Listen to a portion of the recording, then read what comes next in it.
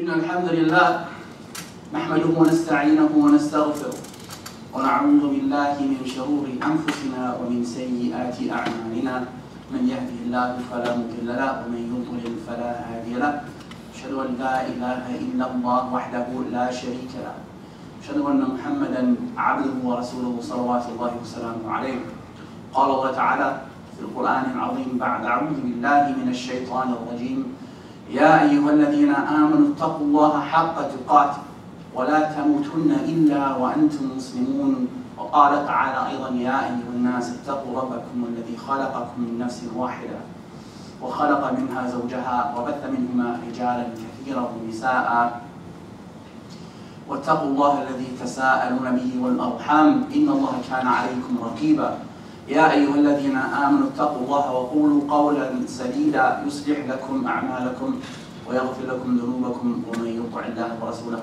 فقد فاز فوزا عظيما أما بعد فإن أصدق الحديث كتاب الله وخير الهدي هدي محمد صلى الله عليه وسلم وشر الأمور محدثاتها وكل محدثة بدعة وكل بدعة ضلالة وكل ضلالة في النار. We start by praising Allah subhanahu wa ta'ala. We praise Him, we seek His forgiveness and we seek His assistance. And we seek refuge with Allah from the evil that resides within our own selves and from the evil consequences of our own deeds. Whomsoever Allah has guided, there is no one who could lead that person astray. And we really need to remember that. I think it's crucial for us to remember that.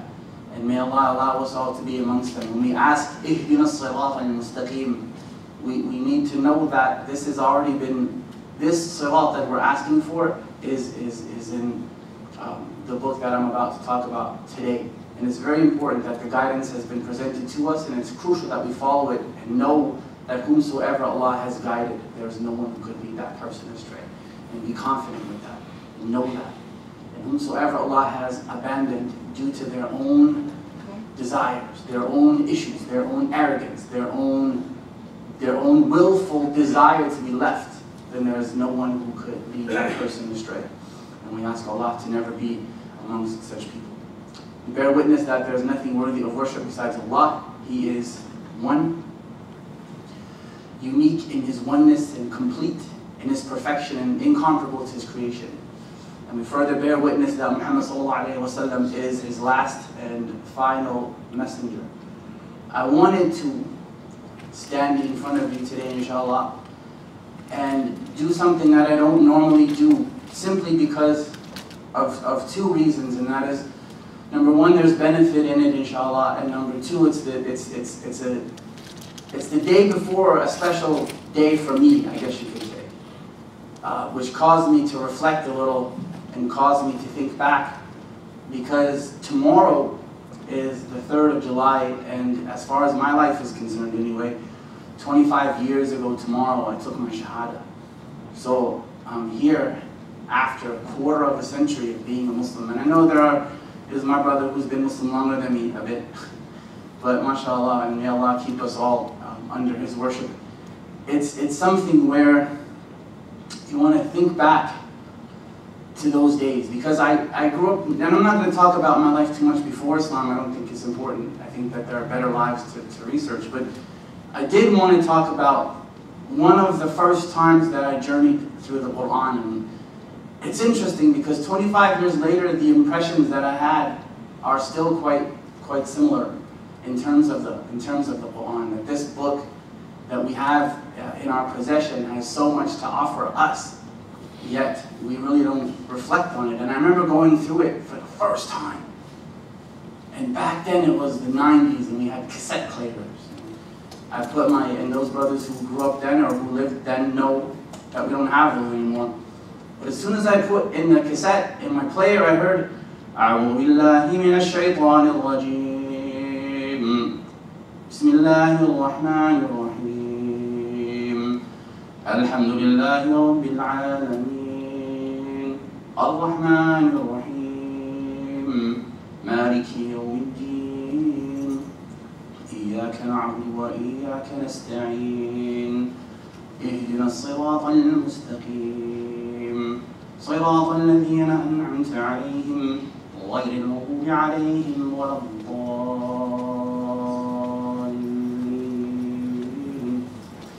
I want you brothers to think and kind of imagine having lived for 21 years of your life, growing up here, grew up in Nova Scotia. Canada Turtle Island is Turtle Island anyway, alhamdulillah. From Nova Scotia all the way to the western part of it. When we grew up here and lived here, and never heard the name of Allah. Can you imagine growing up, not hearing the name? Forget the concept of wahdahu la sharika la and all these uniqueness, oneness, all those different uluhiyya, rububiyyah, asma, sifat, all these different things. We never even heard the name of Allah like that. So to hear that for the first time in such a way, and of course the reciter that I heard is much better than me, and I remember his name, and may Allah bless him, I think he's passed away. Then you listen to the wording of the Quran, how it flows together. And you realize that this could not have just been from a person. Just the I don't like to say the design of it, just the layout of the words and how they're put together. That's the first thing I noticed. How things seem to, Alhamdulillah Rabbil Alameen, Ar-Rahman Ar-Rahim, Maliki Yawmiddin, Iyaka na'budu wa Iyaka nasta'een. How it all seems to kind of go together like it's supposed to be together. And you journey through it, and one of the things, because Shaitan likes to come to you as a convert, whispering to you, whether directly or from your other people. And you hear that Islam isn't for everyone. That's what Shaitan wants you to believe. You're coming into some place where you don't speak the language. You're not an Arab, you're Irish, Canadian, you know, whatever. Landed here, mashallah. So you think Islam is not for you. You start to hear a different language, and you go to the masjid, and then you read this ayah that says, Ya ayyuhan nas,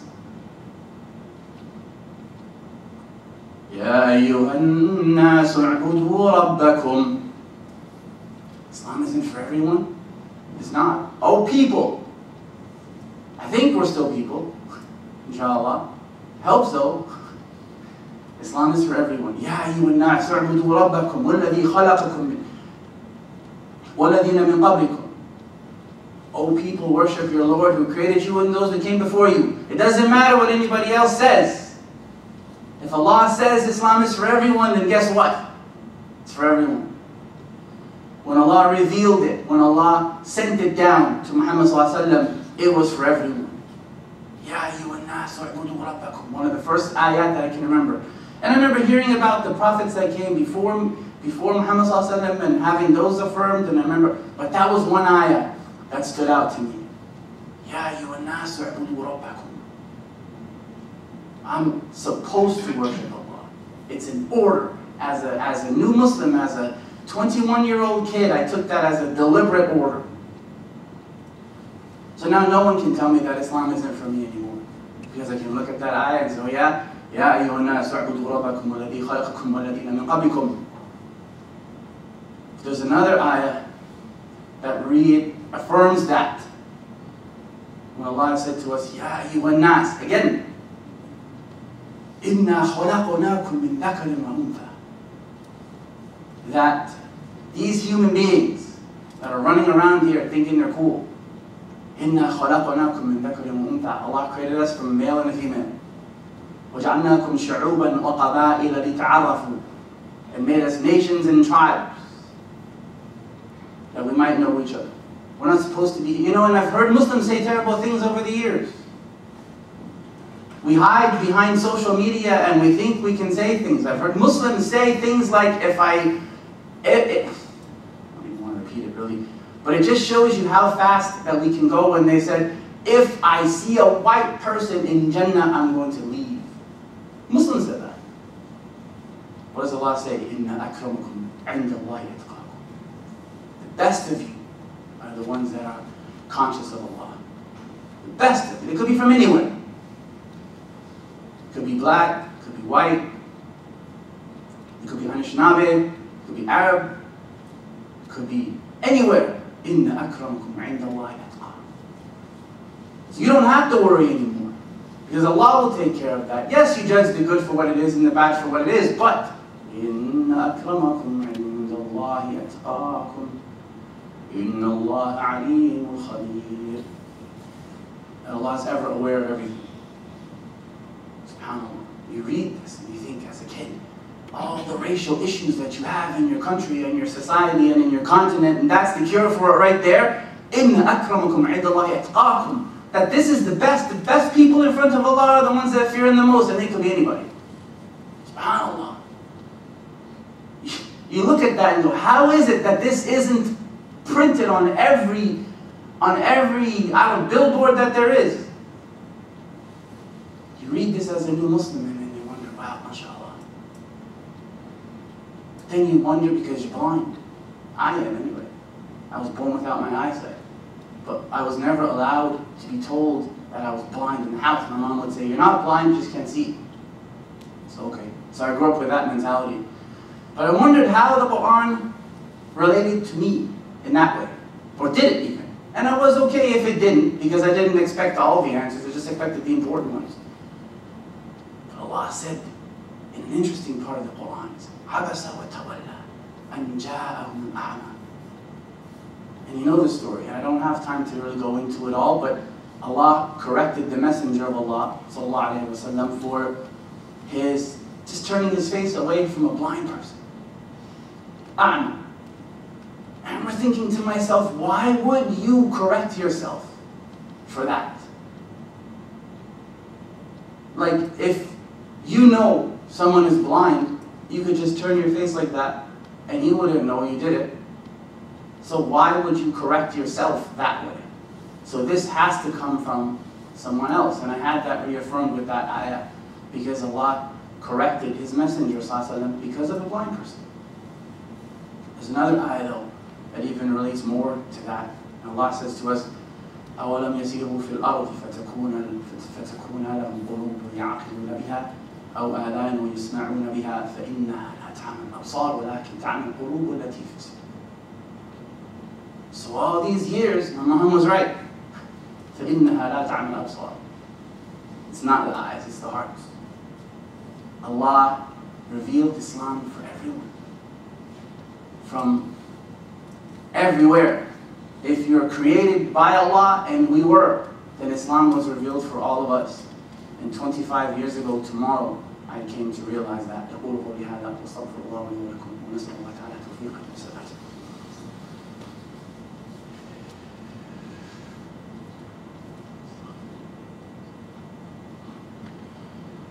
Alhamdulillah Rabbil Alameen wa salatu wa salamu ala khatam al-nabiyyin wa ala alihi wa sahbihi wa sallam tasleeman kathira. There is one more crucially important part of my journey through the Quran, at least my first one. And there's a lot more to it. I only have half an hour or an hour.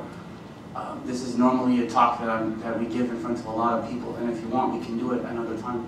But I remember growing up not knowing who to worship. You know, you're told certain things, and you're brought to certain places, and you realize that people around you don't really know either who God is. Growing up like that, they have pictures and statues and people, and you pray to this person that way. And we're Irish, so Catholics, there's any number of a roster of people that you have to ask for this or that. So you didn't even know the concept of Allah, and it goes back to what I said to you before. Can you imagine not knowing the name of Allah? Can you imagine not knowing who Allah is? And you open this Quran and you read, Wallahu alladhi la ilaha illa hu. He is Allah, that there's nothing worthy of worship besides Him. Out of everything that the people worship, out of all the gods that the people have, whatever they might be, from silly ideas to silly people, Wallahu alladhi la ilaha illa hu. And He He is Allah and there is nothing worthy of worship besides Him. عَالِمُ الْغَيْبِ وَالشَّهَادَةِ. That He is the knower of what is unseen and what is visible. وَالرَّحْمَنُ الرَّحِيمُ. And He is the ever merciful, the Ar-Rahman Ar-Rahim. He is especially merciful. There's no Rahman, there's no word in English. You guys know. Go into how Allah describes Himself. وَإِذَا سَأَلَكَ عِبَادِي عَنِّي فَإِنِّي قَرِيبٌ أُجِيبُ دَعْوَةَ الدَّاعِ إِذَا دَعَانِ. MashaAllah. When my servant asks about me, I'm close. I answer your prayer. When you pray, Muslims, somebody actually listens. Somebody is responding. Allah says, أُجِيبُ دَعْوَةَ الدَّاعِ إِذَا دَعَانِ. Do you not know what it's like to not be able to do that? To spend the first 21 years of your life not knowing how to do that. The first 30 years, 40, 50, 60 years of your life not knowing that. أُجِيبُ دَعْوَةَ الدَّاعِ إِذَا دَعَانِ. Just that alone can change someone's life. People think that when they pray, no one listens. This continent is full of people like that. وَإِذَا سَأَلَكَ عِبَادِي عَنِّي فَإِنِّي قَرِيبٌ أُجِيبُ دَعْوَةَ الدَّاعِ إِذَا دَعَانِ فَلْيَسْتَجِيبُوا لِي وَلْيُؤْمِنُوا بِي لَعَلَّهُمْ يَرْشُدُونَ. Let them believe in me, let them trust me and believe in me. Allah is saying He wants that. Just worship Him without any partners. You know, when you're created, a very interesting thing happens in that a place in Jannah is made for you. A place in Jannah. When you go to your graves, you see it. But there's a place in the other place as well. And may Allah allow us to choose Jannah. Because whenever someone takes their shahada, inshallah, that's what they're doing. And they say that the world has changed in 25 years. I think we still have to go to Jannah and we still have to please Allah. So really, it hasn't changed that much. إِنَّ اللَّهَ وَمَلَائِكَتَهُ يُصَلُّونَ عَلَى النَّبِيِّ يَا أَيُّهَا الَّذِينَ آمَنُوا صَلُّوا عَلَيْهِ وَسَلِّمُوا تَسْلِيمًا اللهم صل على محمد وعلى آل محمد كما صليت على إبراهيم وعلى آل إبراهيم وبارك على محمد وعلى آل محمد كما باركت على إبراهيم وعلى آل إبراهيم في العالمين إنك حميد مجيد اللهم إنا نسألك بأسمائك الحسنى وصفاتك العلى توفنا مع الأبرار يا عليم يا قهار يا غفار يا تواب يا رحمن اللهم اغفر لنا وارحمنا وعافنا واعف عنا واهدنا سبل السلام قوموا إلى صلاتكم